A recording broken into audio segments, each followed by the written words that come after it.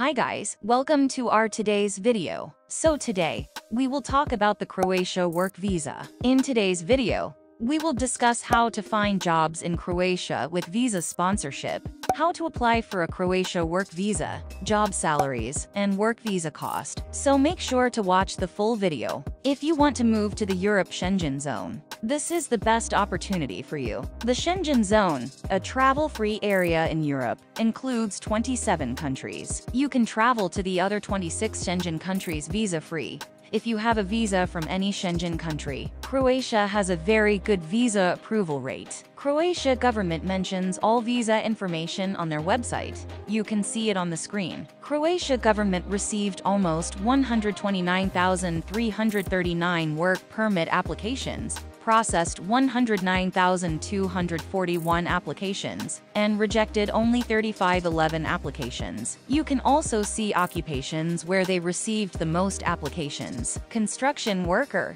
bricklayer, and waiter-waitress are the top 3 occupations where they received the applications and approved visas. They all share information about work permits on their official website. 14,000 vacancies still available where they need workers. How to find jobs in Croatia. There are many online resources where you can look for available job positions in Croatia. The site Expit in Croatia. Everything you need to know is in the guides. The link is in the description. This guide has everything you need to know about finding a job, including Facebook groups, links to apply for jobs, and many websites or job portals where you can start the process. In Croatia, the government is very helpful in helping you find a job. You are watching these 2 government websites right now on the screen. You can apply for jobs on these sites. The best part is you can find out everything you need about the company. You can look up their email addresses and immediately send them your CV and cover letter. Most companies will give you accommodation to stay and insurance,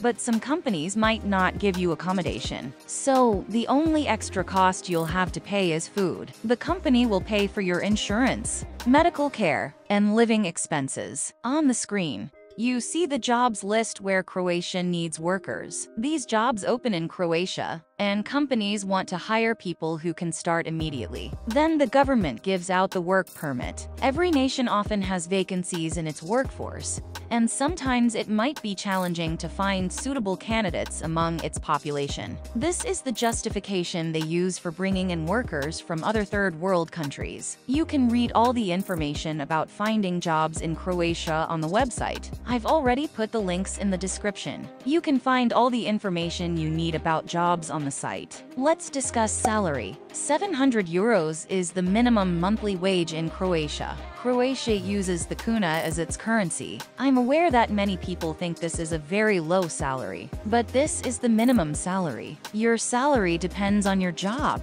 Let's now discuss how to apply for a work permit. First, you get a job and an employer who will help you make an employment contract. Second step, when the employment contract is ready, and if you are coming for jobs that do not have a skills shortage in Croatia, your employer asks you to take a labor market exam at ZZZ. Online application will be made for the labor test. Third step, your employer requests MUP to accept your Croatia work visa. Your employer gives an application to MUP. You need to provide your documents to your employer. You can see the documents you need on the screen. If the MUP approves your work permit, it takes about 8 to 12 weeks. You can start applying for a visa from your home country. You can see the list of documents that must be submitted with the visa application on the screen. It's all about the process. Costing. If you apply for a visa yourself, then the price is low. You need to pay visa fees. If you get in touch with an agent, the cost depends on the agent. Conclusion.